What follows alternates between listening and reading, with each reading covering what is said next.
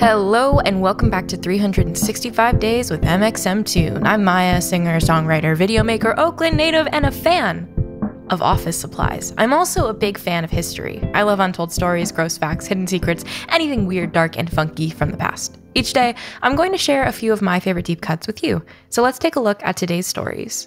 It's 365 with mxmtoon.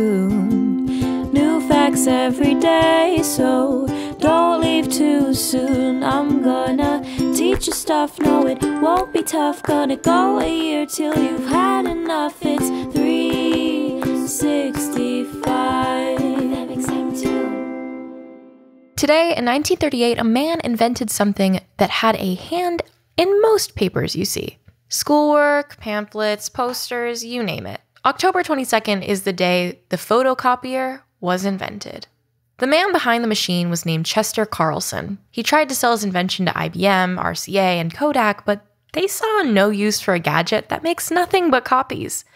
But let's reverse, because Carlson has a super interesting life story pre-photocopier. Carlson began working from an early age because his parents were both battling serious illnesses. His father from tuberculosis and later arthritis of the spine, and his mother from malaria.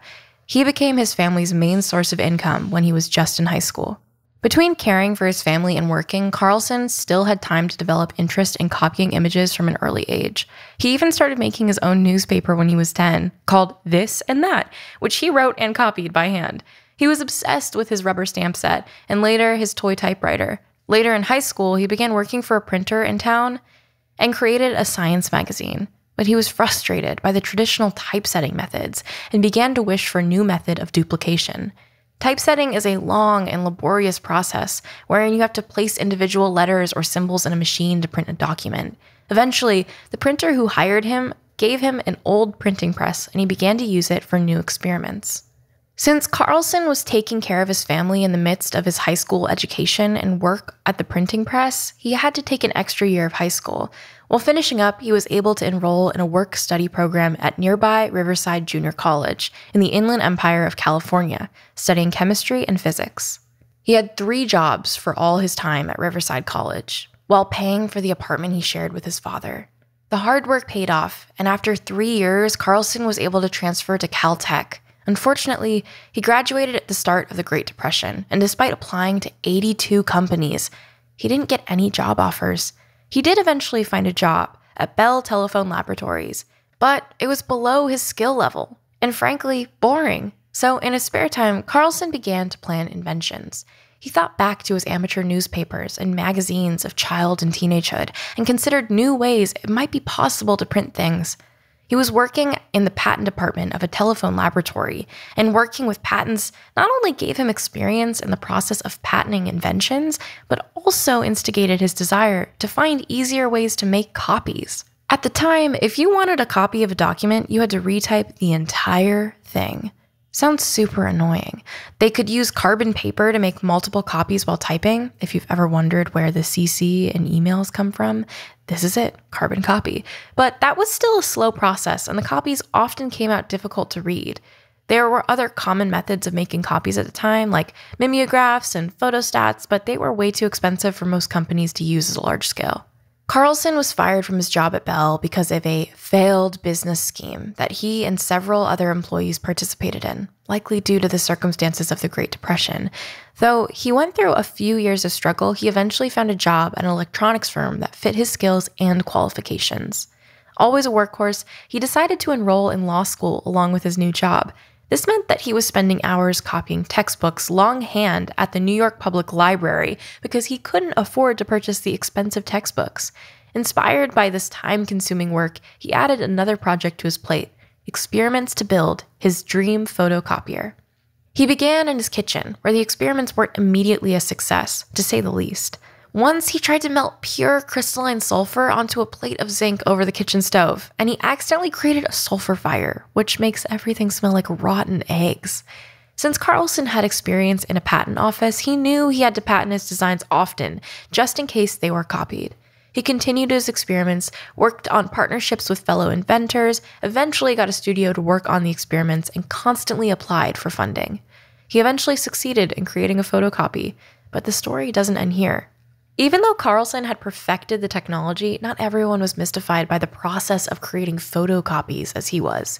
He approached IBM, RCA, Kodak, and the Navy, but none were interested in his vision or his invention.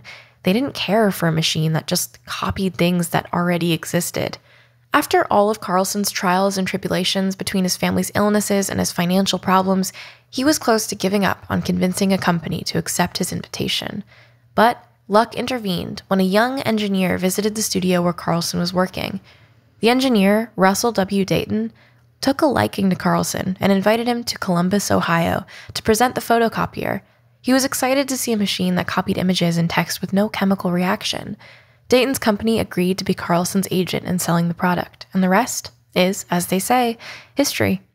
Now for today's music fact. In 2012, Kendrick Lamar released Good Kid, M.A.A.D City, which debuted at number 2 on the US charts. It sold 242,100 copies in its first week and went on to be certified gold by the Recording Industry Association of America.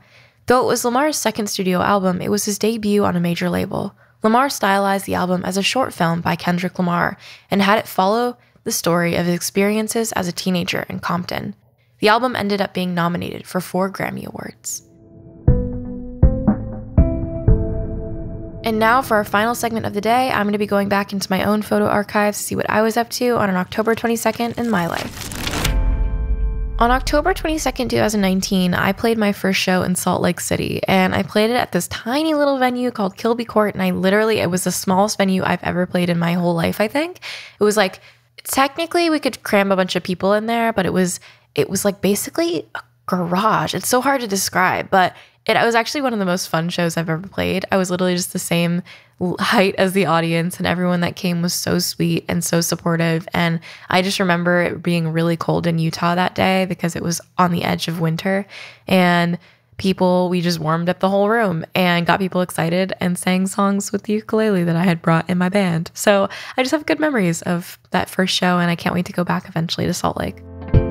And that's all for today's episode. Come back tomorrow and remember to subscribe wherever you listen to podcasts and follow along at 365 Days mxmtoon on all platforms. I hope you enjoyed this one, and I'll see you tomorrow. It's 365 with mxmtoon. New facts every day, so don't leave too soon. I'm gonna teach you stuff, no it won't be tough. Gonna go a year till you've had enough. It's 360